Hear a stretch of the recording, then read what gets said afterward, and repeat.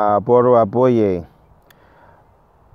preparation for initiation is arguably even more important, more vital than the ceremony itself, because although the ceremony might have some magical qualities to it and it might unlock some really magnificent opportunities in your spiritual journey, the preparation is what it conditions you from the inside out to know how to embody and amplify the waves of spiritual awakening that accompany your spiritual journey. Okay? And so as you go into different realms of spirituality, it's important that you recognize you've moved from one place to another. It's important that you demonstrate that recognition by saying certain things and doing certain things and acting in a certain way. You adopt a certain kind of an attitude. And this is a deeply, Yoruba cultural practice that has some real profound spiritual implications, and it's bound up in something as simple as greeting. The Yoruba have a greeting for everything. They got a greeting for everything. They greet the pregnant woman a certain way. They greet the artist when he's working a certain way. They greet the priest a certain way. They greet you when you're traveling. They greet you when you've come back from traveling. They greet you while you're at work. There's a greeting for different times of the day, and the day is really broken up into all these different segments. And there's all kinds of greetings. And the ability to greet people is an indicator of your training, your acculturation, your poise, your refinement. But it also is an opportunity to be blessed. When you are in the midst of Yoruba elders and they greet you and you respond properly, they'll bless you. And then they'll greet you again and you respond properly, and then they'll bless you. They'll bless your children. They'll bless your wife. They'll bless your work. They'll bless you. As long as you can stay in the conversation, they're going to keep blessing you, keep blessing you, right?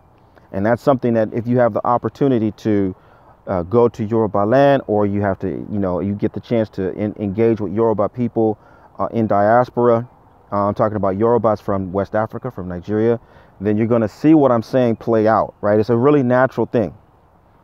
There's another part of greeting within Yoruba culture that also is about placement. It's about political and social structure and order. So when you meet somebody and they of course go through that customary greeting about, I greet you as you work, how are you? And then they'll bless you and bless you and bless you. Then, they're going to start getting into your name. Who are you? What's your father's name? What kingdom do you come from? What segment of the kingdom is your ancestral homeland? What agbole, what lineage, if you will, do you hail from?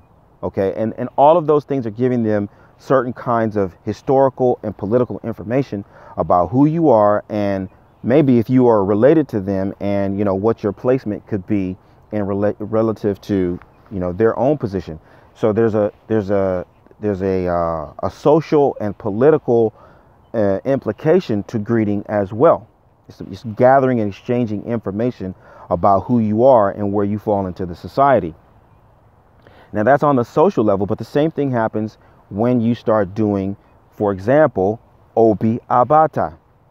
Okay, when you do Obi divination, and I'm talking about Obi, I'm not talking about cowrie shells. I'm not talking about cowrie shells stuck to the coconut shell. I'm not talking about raw coconut meat. I'm talking about Obi Abata. There's a formal way in which you perform this ritual that ties you into this greeting process that I was just alluding to before. For example, Obi Abata has 5 signatures. There are 5 different possibilities with basic Obi divination. Okay. And psychologically, we know that 4 objects are the maximum that the human eye can instantly recognize and register, right? You don't have to think. You can see 4 things and bam, you know what it is, right? With those 5 signatures, it doesn't take any thought. That's the max. But once you've seen it and you've recognized it, then the next part of your formal OB training, okay? This is the value of OB. Your formal OB training is gonna indicate for you, when you see signature 1, there is a gesture. There's something you're gonna do with your body to demonstrate recognition of that signature. Secondly, there's going to be something that you're going to say. You're going to acknowledge that signature with word and action to demonstrate, oh, I know who you are. I recognize you. Okay. And if, again, you think of it like greeting, you know, if your sweetheart calls you and you pick up the phone and you greet them by saying, you know, hey, baby, right? Hey, sweetheart, whatever your term of endearment is. It lets them know, oh, okay, you know who I am, and, you know, we're on a certain level of intimacy, and then we can just move on into a deeper level from there, okay? But it in and of itself is formalized based on your relationship. Your boss calls you, or your colleague or your client calls you, and they greet you a certain way, you respond a certain way, right? It's a code, and it indicates where we are and what we're going to do and where we need to start, you know, this whole process of engagement. OB is the same thing.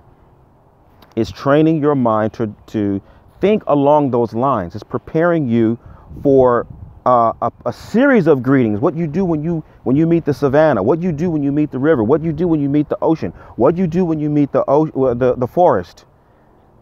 It's natural to you. It makes sense that you would bow in certain places. You bow before certain people out of respect, right?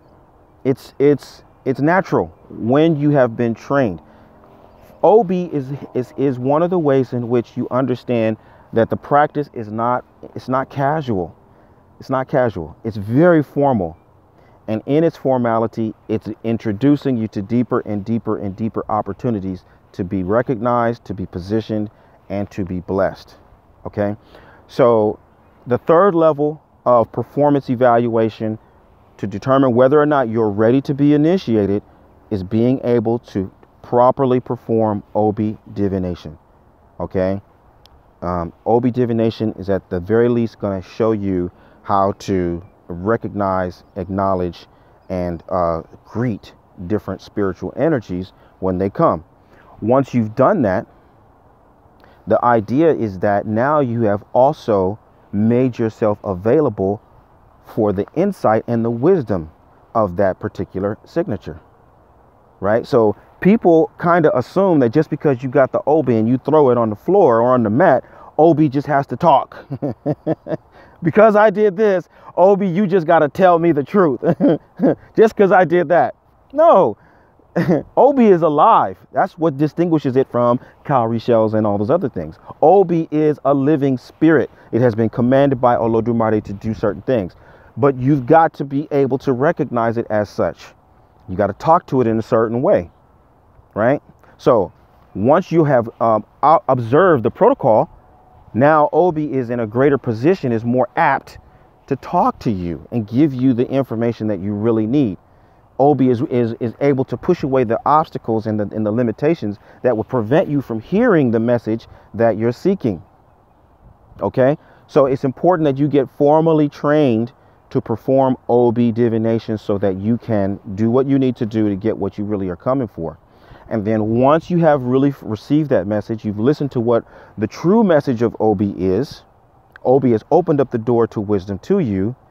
The next thing is being able to perform the proper offerings to guarantee that whatever problems that are on the horizon are mitigated, and whatever opportunities that are potentially coming to you won't come, delayed. They won't get derailed. They won't get sidetracked. They'll come directly to you, and they'll come ready to fulfill whatever need that you have at the time. All right. And so all of these are things. These are basic. These are basic. And it's important that you get that going into your practice, because OB divination is a part of what you do forever and ever and ever and ever. Once you've got a shrine, You are an Obi diviner. Well, I shouldn't say it that way, because there's levels of Obi, but you are at the very basic level an Obi diviner, and you've got to be able to carry out this practice for the rest of your days. All right. So the third level performance evaluation or criteria for Orisa devotion, to let you know, are you ready to actually keep a shrine?